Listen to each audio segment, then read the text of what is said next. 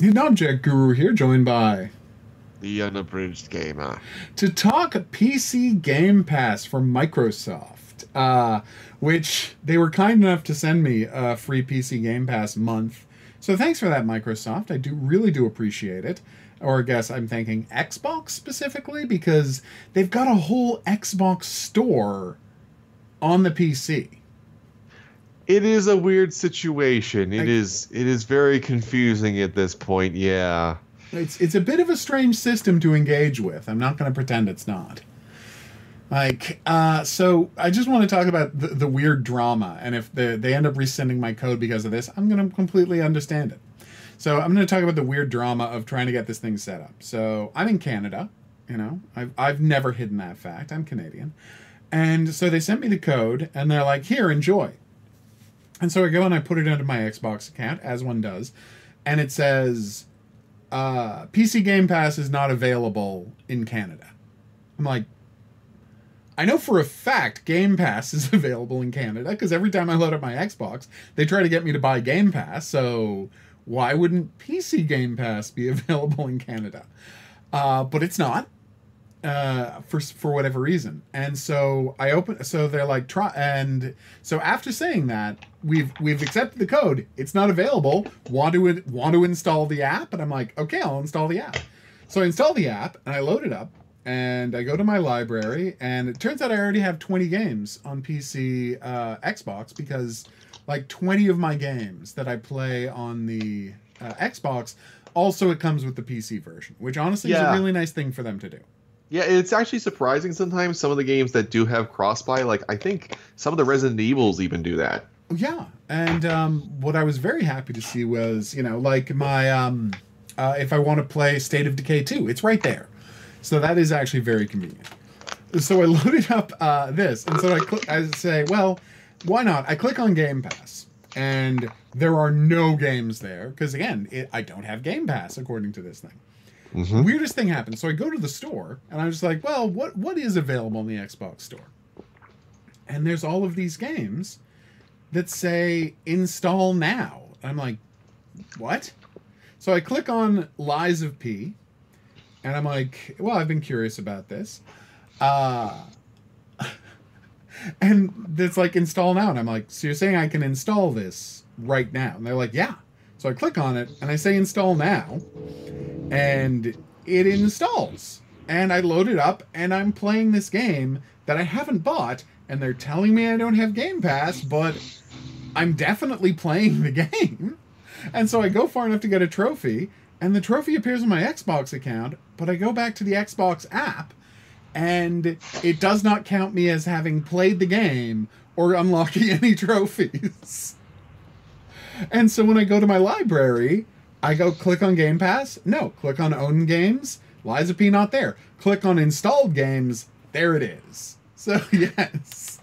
I have used some workaround they didn't expect, but they sent me a code, and I'm able to play the games, but I feel like I'm doing it through some kind of a backdoor they haven't patched out yet.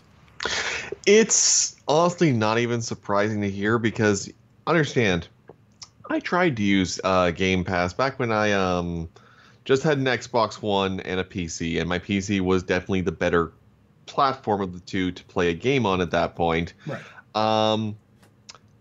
And yeah, no, it refused to install anything except on my C drive, which is a known issue. It has been a known issue since like 2016 that sometimes it will just refuse to install and or boot something on anything but your C drive. Oh my god.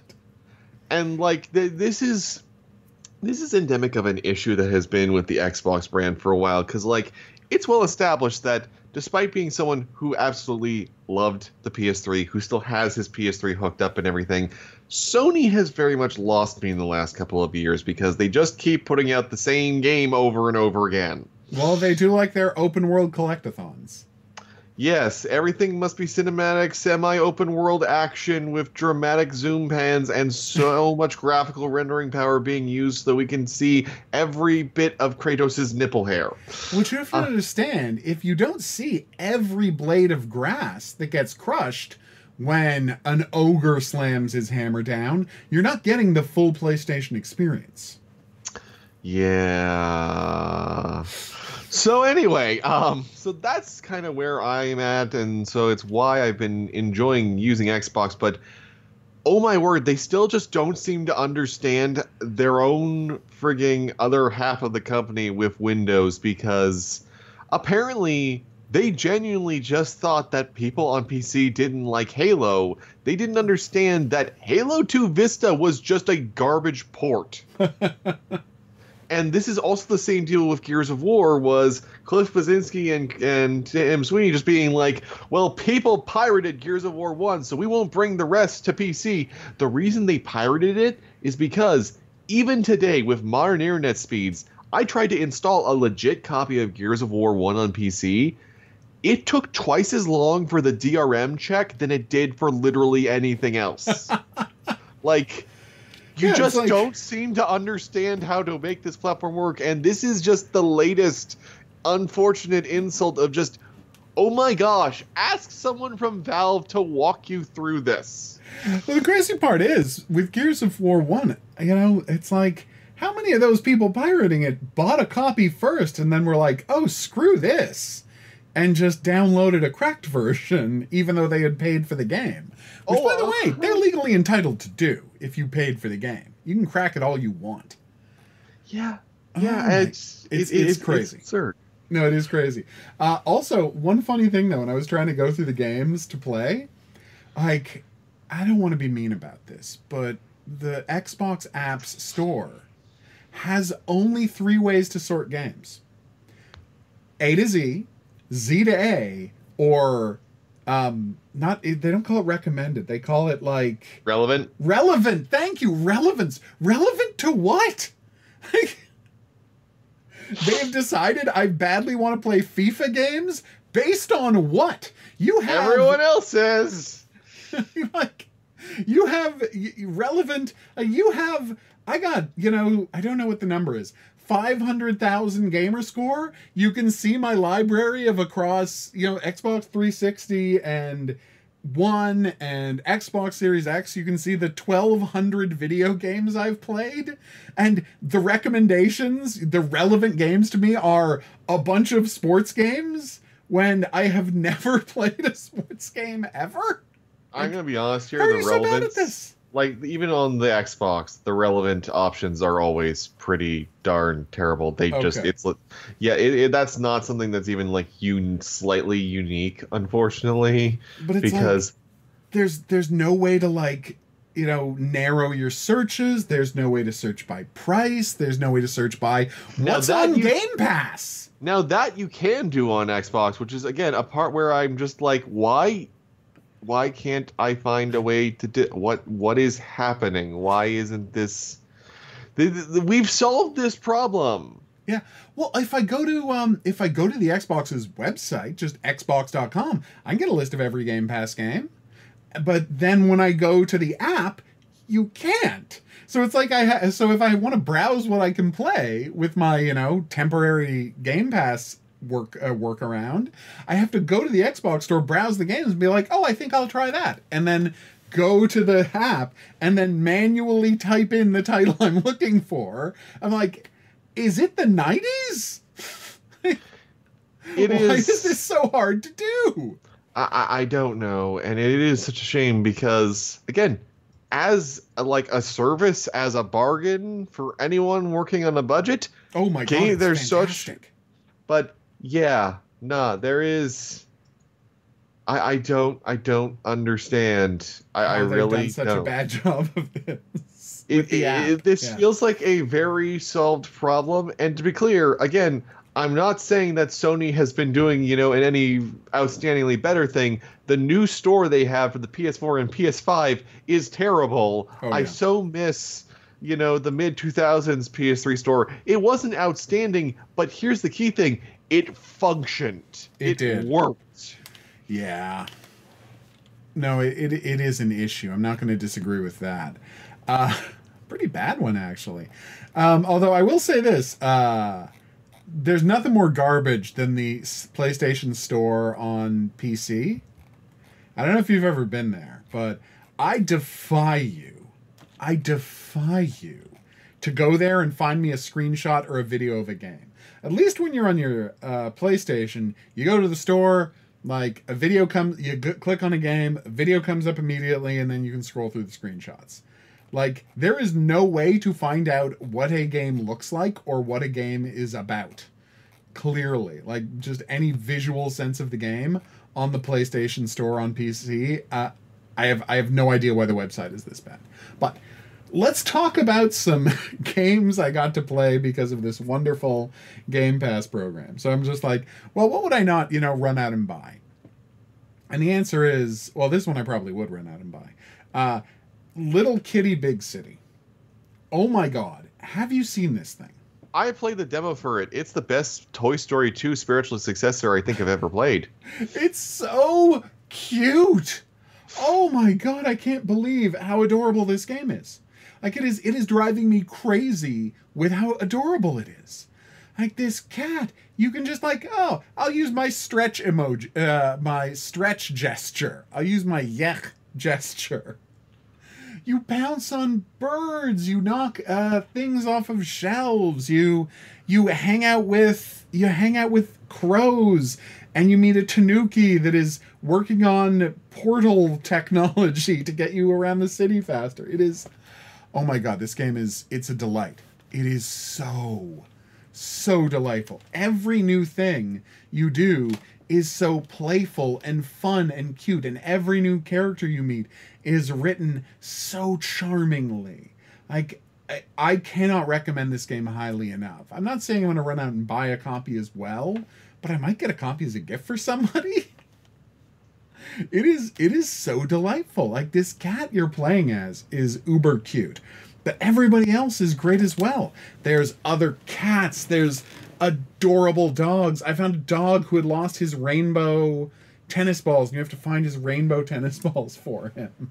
Like, you almost don't know where to start with how adorable this game is. They've just done such a great job of doing the cat stuff cute and right without it feeling, I don't know, too childish. Is that a mean way to say it? Like, it's a game that's completely appropriate for like 5-year-olds. Like, I doubt they will have the motor control to like do a good job of it, but it's like there's nothing inappropriate here. It's not condescending. It's not. That is what I'm trying to say. Yes, like, it is not condescending. It is not childish. It is just, we have this world that is sweet and charming, and we think you're gonna love it. And they have built this, version of some city in Japan, and you play as a cat who is a house cat and has never been out in the world before. And so they managed to fill the entire game with this sense of wonder and joy of exploration and seeing everything for the first time. Mm-hmm. And that is such a tough tone to capture. Oh, and yeah. I'm blown away by what a good job they've done of it. Well, it's like, there's a reason I cite Toy Story 2, and I don't just mean like thematically the whole you're out on your own in the world thing, but like they're literally, I don't know if you've played Toy Story 2 for like the PlayStation 1 and Dreamcast, but I did. This so captures the vibe of that, the balance of that. It is so incredible that someone finally, because like, even out of every ridiculous thing that Sony has done, they at least had the common sense to be like, this is one of the first ones we need to have in our PlayStation Classics. Oh yeah, I got that completely. Like, they understand what great vibes that had, what a beautiful world it had. And I mean, how important it was for the genre of that kind of exploration. Mm-hmm. Right? And like, they did such a good job with it. And this is just like and for me, it's the next logical step forward. It's really cool. And yeah, it's sad that it took us 20 years to get there. Yeah, it's sad, but also not surprising given how this industry works. I can't wait for, like in the next 9 years until, someone makes the next Inevitable Remember Me like. That everyone's like, wow, this is incredible. Why don't people make more of these? Before? I know. Well, every time they make one, you don't buy it, so that's kind of on you. Yeah. All right, then I played another Crab's Treasure. which have you tried that yet? The Crab Souls, like I have not tried that because I kind of am. I'm on a break from both Souls-likes and Metroidvanias. There's just so many of First them. off, to be clear, all Souls-likes are Metroidvanias. That's just a fact. And if people want to pretend they don't understand that, you know, go back to video game terminology school. All Souls-like are Metroidvanias. It's all about opening shortcuts and getting a key to access a new location, getting a power to go to a new place. Come on. Let's be honest here. They're all just Metroidvanias. And that's fine. I love them. More than you do, obviously. But this one is another good job of very much so being a... like getting the comedy right. It gets the comedy right. And that is what separates it from so many of the other Souls-like I've played, which I'll talk about in a second. It's cute and it's funny, and the game starts with you being a crab that's just hanging out in a tidal pool, and an evil queen has taken over your land, and so now she demands taxes from everybody. And so a loan shark in the form of an actual shark, and by actual shark I mean a reacher grabber that someone is holding off camera, and the head of it looks like a shark's head. But like all of the characters treat this reacher like everything else is just crabs, right? And lobsters and such. But everyone treats this reacher grabber with a shark head as if it's an actual shark, even though it's, you know, just obviously being stuck in from off camera on a stick. Like it's such a like an interesting like casting choice, for lack of a better term, because it gives the whole thing this janky look that I really appreciated. But this is a perfect example of, apart from the game mechanics, right, which I think they've done a really good job of making the crab stuff feel, like the hermit crab stuff feel completely locked in with what the game is, because unlike most Souls-like, which kind of insult you for ever blocking, this game is built around using your shell to defend yourself. You're a crab. That's what you do. And so, like, the key part is, yeah, there's still a parry, but if you just want to focus on blocking, you can do that, and gradually your shell will be destroyed, because you're a hermit crab. You swap out to a new shell, and there are, like, 80 different shells, or something, 70 or 80 different shells, and like 20 different shell powers. So each shell has one of 20 different, so there are like 4 shells for each power, which you like shoot bubbles at an enemy, or do a rolling charge at an enemy, or you electrify your shell so the next time you block, it will hurt the enemy and you won't take any shell damage, or your shell becomes invulnerable for the next 5 hits. Like, there's constant ways of mixing up the way you do Souls-like combat, and play a lot of Souls-like games. This one has the most different feeling combat I've felt in ages, because it's the first time I played a Souls-like game that didn't feel like it had contempt for me because I was blocking, you know? Which is something I'm like, yeah, I'm playing defensively. Why are you so... And most Souls-like games are like, no, we never want you to play defensively. Yes, there's a poise meter, and yes, we've given you shields. We just don't want you to use them, and if you use them, we're going to make the game actively worse. Whereas this, another Crab's Treasure, is like, no, if you want to block, that's fine. Go ahead. It's not insulting you for the concept, for using a mechanic that they've included in the game. Oh, and it also has, easy game, quote-unquote, features to give you more health and give the enemies less health. And the one I turned on, which I'm like, every Souls-like needs this. You know what happens if you get killed by a boss? Nothing. You respawn 10 feet away from the boss, so you can do the boss fight again. It doesn't have the Souls like, oh, I got killed by the boss? Too bad. Let's do the 5-minute walk back to where the boss is. There's none of that crap in the game, so I was very happy with it.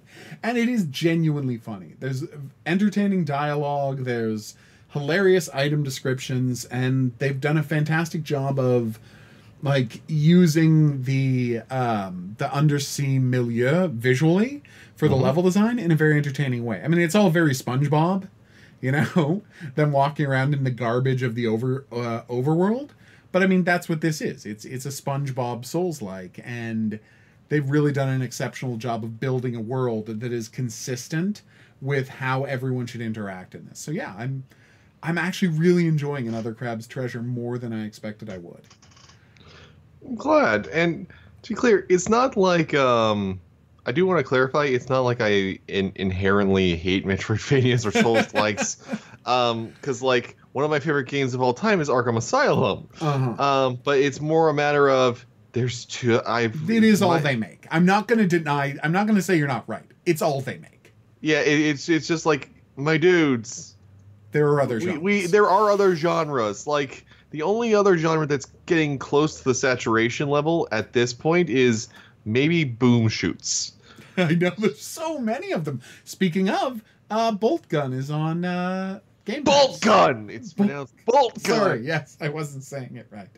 All caps, and you're supposed to say it with all of the exclamation points that it wanted to add. But it's yes. very 90s with a Z at the end instead of an S. Oh my god. Well, I mean, it's got orcs in it, and they spell all their S's with, well, most of their S's with Z, so there you go. Yes, so I did play Lies of P, and perfectly acceptable. I mean, it's being, basically, some developer said, well, if they're not going to make, if they're just never going to make Bloodborne 2, let's just do that. You know? It's fine. It wants to be Bloodborne. Everything about its design is very Bloodborne-esque, and it really has that feel. There is blocking, but very little blocking, but that's not what I want to talk about. I want to talk about how it is possible, and you've seen the game, what the game looks like, right? Mm-hmm. I really have a feeling that Pinocchio might be one of the most, maybe the most sexualized male video game character in a AAA game ever. Yeah, no, I feel like he's giving Dante a serious run for his money. No, it's not. There's no comparison.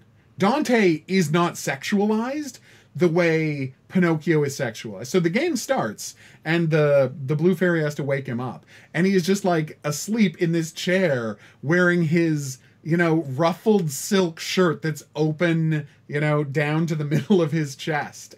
And he's got the hair draped across his eyes. And he's got the soft features and the freckles under his blue eyes. And you're like, oh my God. Like, this is, like, it is staged exactly as a princess who needs to be kissed to be woken up. Right, it is that is the kind of staging this character gets. And so you get into it, right? You start playing the game, and he's running around in these tight pants and this flowy silk shirt. And you fight your way through this train station. And you go out of the train station, and it is pouring rain outside. And I'm like, okay. Before I step out into it, I'm like, is his shirt going to become see-through in the rain? That is going to determine... Basically, my rating for the game is going to be determined by whether or not his shirt gets see-through in the rain. And it does. So essentially, he steps out. He is full-on Tubi at this point. Basically, yes. Like, no, but the weird part is, I've played plenty of Nier Automata. Like, she's got a black outfit on by default. He is wearing an outfit that is designed to make him become shirtless when he gets soaking wet. Like, and the thing is, here's how the game wants you to keep wearing this outfit, right? There are other costumes he can wear, but they don't have stat effects. All of the stat effects are on items that are not visually depicted in the game. Interesting. So it's like his like pretty boy soaking wet see-through outfit, I think they want, because like on the cover he's wearing this jacket, and maybe I can find the jacket somewhere in the game. He's not wearing that in the game I played. Like, the degree to which this character is lovingly depicted, like, and lovingly shot by the cutscenes, like, it is a level of sexualization. I'm just saying, I don't know that I've ever seen in a male character in a AAA game. Like, this game is about how hot Pinocchio is to a degree that you generally just don't see with male characters. Okay, I know one other example. Okay. I do know one other example. Adam Jensen, Deus Ex: Mankind Divided. He literally has a shower scene. That's true. Yes. And if Adam Jensen's shower scene was like 80% of the gameplay, you would be talking about the level of what's going on in Lies of P. But that's the only other example I can really think of. I do remember seeing that scene and be like, okay, yes, we are definitely going for femme gays with Adam Jensen. They know what the ladies and the gays are asking for here with this one. But the fact that this guy is Adam Jensen he is a buff muscle bro. Mm-hmm. That's fair. It's fair to say. He's a buff muscle bro with a robot arm and cyber eyes. The thing about, does Pinocchio have a robot arm? He does. But it's like everything about him is presented so like he is so soft and he is so rounded. And again, tight jeans and a puffy shirt that gets soaking wet. Like Adam Jensen, you can make the argument that there is a lot of female gays and stuff there for the gays, right? Mm-hmm. In the way he is presented, but he is also a muscle bro that anyone will have, that any dude would quote unquote enjoy imagining themselves playing if you accept that's why people play video games. And there are some people who do, but that's a whole other debate we're not having right now. Yep. My point about Pinocchio is he is an action twink. He really is. Like, I started this game playing... Now I'm hearing that in the boltgun voice. Action twink. Action twink. Like, I started this game playing as a rain-soaked, like, mega twink. Okay? And I haven't done that before in a AAA game. And I don't think there's anything you can point to me about, like, an action twink with effectively a bare chest for the whole first half hour of the game. I don't know that you can point to me anything else and say, yeah, no, I think this is untrod territory. So it's very interesting because, we just talked about Stellar Blade. And I would make the argument that this game is sexualizing Pinocchio, at least the first half hour, more than that game is sexualizing Eve. And I know that's a reach, but... damn, does he get soaking wet in the first half hour of this game. I think you could make the argument, honestly, that it does a better job of it. That I could definitely hear like a thing, because like a lot of people have talked about Stellar Blade, and also in the context of like Hades, because arguably Hades might be one of the few other examples really of, doing someone who is... I don't know what the correct parlance here is. Twinkie? Twinkish. Twink adjacent. Because, obviously the lead of Hades isn't explicitly that. He does still have some muscles, but he is definitely made to be more just generally aesthetically pleasing. And now Hades 2, everyone is just going on about how every kind of body is depicted in just the most flattering way humanly possible in Hades 2. That's fantastic. Yeah, they even actually have like plus sizes that are nicely rendered. That's fantastic. And rare. Oh yeah, exceptionally rare.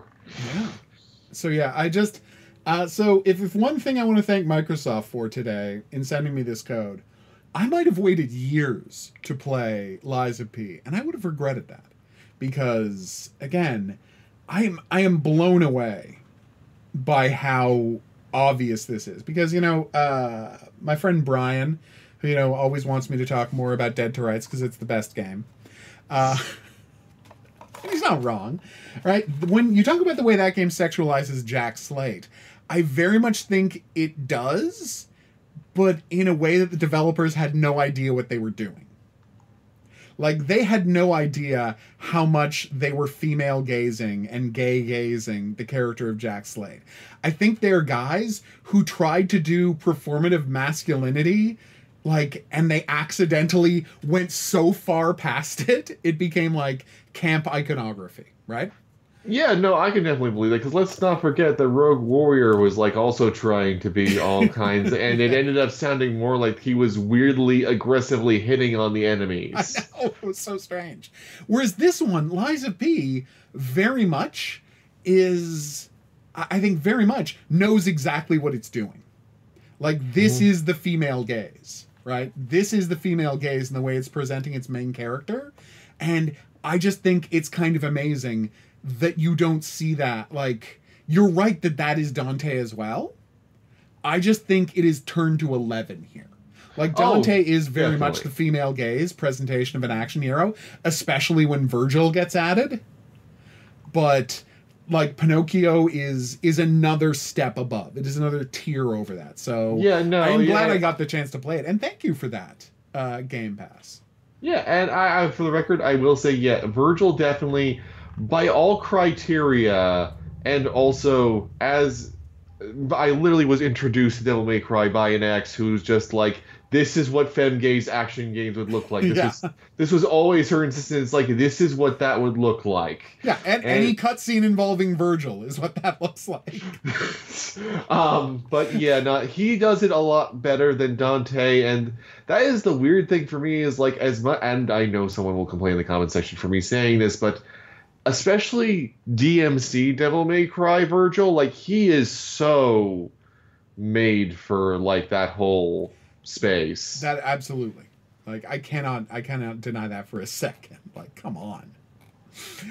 Oh my god. All right, so yes, I guess I'm very happy to be getting these checked out on Game Pass, and I'm going to keep checking out. I'm finally going to play Boltgun!